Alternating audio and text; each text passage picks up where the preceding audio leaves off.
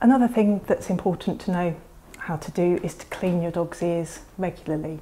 A lot of dogs, particularly those whose ear flaps hang down, they get a little bit less air circulating down within the ear and they're slightly more prone to getting ear infections. Most eardrops will slightly change the pH down the ear as well and make the environment less conducive for the bugs to grow down there. So they do help to prevent infection as well as just keeping the ears generally a bit cleaner. So the best way to clean the ears is to lift up the flap, put a squirt of eardrops down,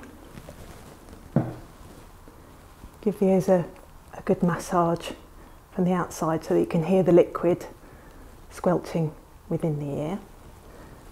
Never do it on your best carpet because they generally shake their head and it goes everywhere. But then use a little bit of cotton wool just to bring out any excess and any debris that's there. As you can see, there is actually a little bit of wax down the ears.